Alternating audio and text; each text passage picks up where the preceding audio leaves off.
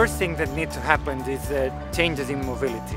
This means that we need to change the directions and the through traffic, and you need to take out some of the parking space available. In theory, people that are not doing anything inside this area, they are not driving here. Just neighbors or people that have to bring some materials for the bars or for the shops. The intersections were 90% reclaimed with playgrounds, street furniture, benches and trees and places to hang out. It's a great idea for New York City. The Superblocks are another way to make more peaceful the city. Because you don't have that many traffic and that many cars parked in the street, you can start thinking to have the space used to other uses. I really think the whole city should be like this.